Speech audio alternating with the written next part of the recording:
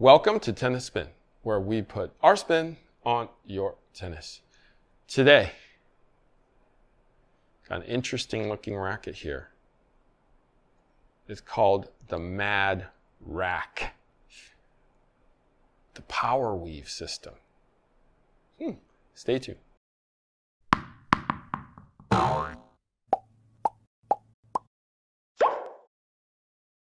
All right, coffee sponsor of today is Hunter. Hunter is a member of my coffee club. Hunter writes, "Love the videos. Thank you for all the advice." Oh, thank you so much. Thank you for the coffee. If you want to be a member like Hunter and hook me up with a coffee once a month, or just hook me up with a coffee, network is buymeacoffee.com/tennis spin. Want to just hook up the channel? Super thanks is the way. Link is below. Thank you so much.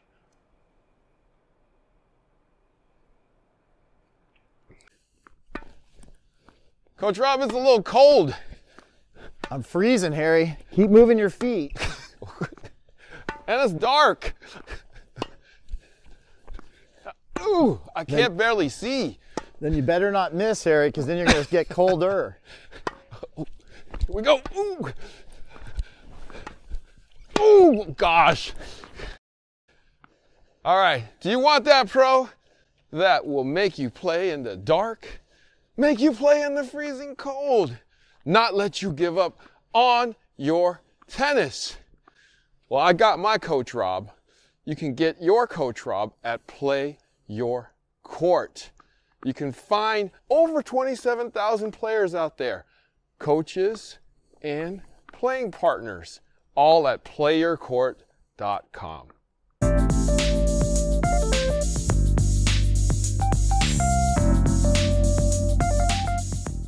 All right, nice. Piping hot today. Okay, so check this racket out, guys. It's called Mad Raq. This is the Windsor model. There are a lot of different models that kind of has this unique power weave, as it says right there, power weave stringing system. I believe this was factory strung because it actually says power weave strings on the string itself. Now, it was designed, the racket and the stringing system was designed by Madeline Hopman, and she founded the company called Mad Raq Sports, 1980. These rackets were supposedly made in New York. That's just from what I'm reading. Three-dimensional string, as you can see, is patented, and basically for increased power, increased spin, increased control, and reducing the shock by 30%. That's a lot of promises, but I could definitely see with the crisscross pattern that vibration kind of doesn't know where to go. Therefore, it kind of eliminates itself. That's just my guess from looking at how this works. So the string pattern, as you can see, there's mains here all the way to the end. It was inspired by an Indian snowshoe, and that's how the holes were drilled on the racket. And that was the calculated formula of how it's supposed to be strung. And the holes were drilled and placed, which helped create the pattern here. I would probably hate to string this racket. I probably need a guidebook or some kind of directions to do it. So Madeline Hopman called it the Mad Raq.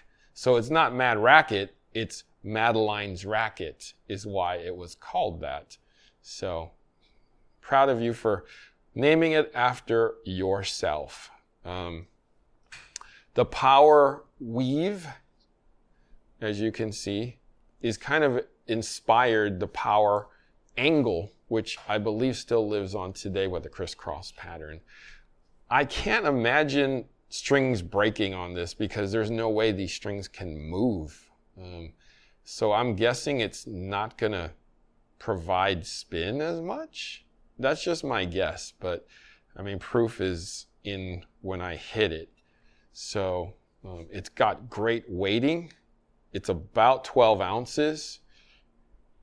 Pretty evenly balanced there. All right, so let's take it on the court, give it a shot, and see what we think of this unique racket.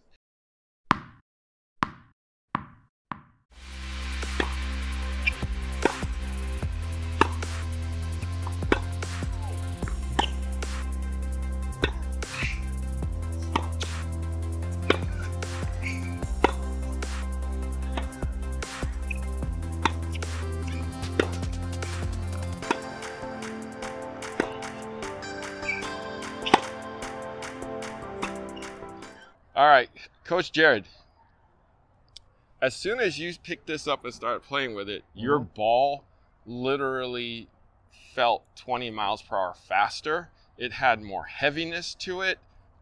What did you feel? So the first impressions with this stick was the very thick beam. So before even looking at any of the specs on this racket, I was just assuming that it was already 100 square inches. Because the first thing that came to mind was a pure drive mold. So yeah, right when I got into it, I was expecting a ton of pop, ton of power, and probably a stiff feeling racket.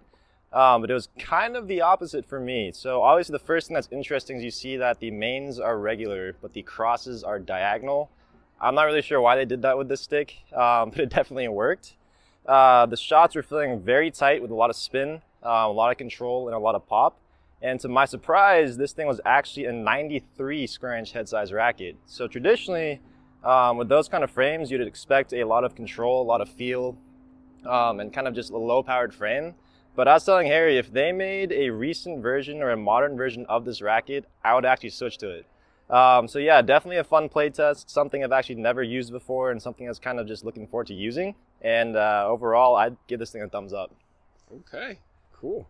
Yeah, your ball from this side was just coming harder. It just picked up speed. Yeah. As soon as you started using this one.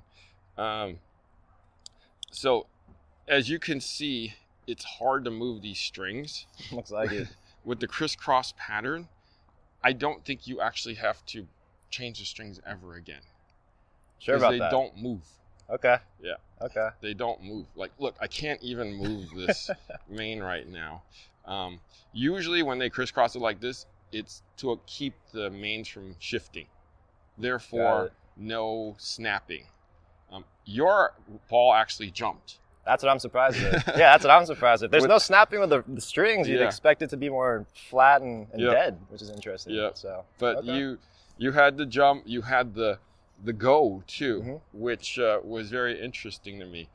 How did it look from the other end when I hit it to you? Same thing with you. I mean, yeah, once in a while I feel like your shots are coming a little bit faster and definitely a lot tighter spin. So I think, again, I don't know if it's a string pattern or what, but I feel like both of us were definitely dialing in the shots where it was just coming more clean, if that makes sense. So usually we kind of hit a little more floaty, a little bit more spin and kind of a lot of topspin, and this thing kind of just dialed it in. So so flattened out a bit more. Flattened out, but also with some tight spin on it. So I feel like it's a little bit more heavier in a way, and at the same time, it's just again, I'm just surprised this thing's a 93 square inch head size racket. I'm very surprised with that because again, most 93 square inch head size rackets do not have this much power. So, and boron.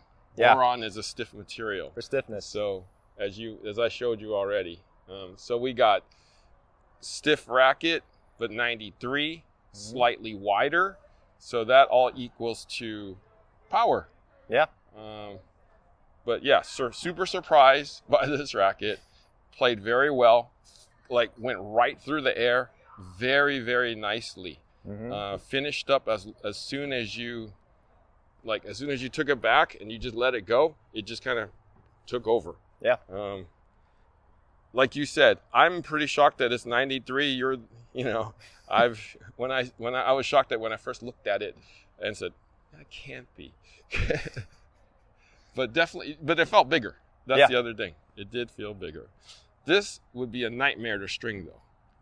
guys, you don't want to do this. This is not a fun one to do. And then the other thing too is if you look at the furthest main, it is so close to the frame of the racket in terms of this string here. It's not a fun one to string for sure. No. So I'm glad they strung it and the strings are still on it. Yeah, agreed. Agreed. So. If you ever see one of these somewhere, pick it up. You'll be pleasantly surprised. Mm-hmm. And I know my buddy Tony Bryant. Hopefully you have one of these in Florida. Okay, if you don't, look for it. All right, Coach Jerod, thank you for this play test, and I'm glad you're the one that got to try this. Yeah, fun stuff. Definitely fun stuff. Where can they find you? You guys can find me on Instagram at ModTennis. All right, guys, thank you for watching Tennis Spin, where we put our spin on your tennis.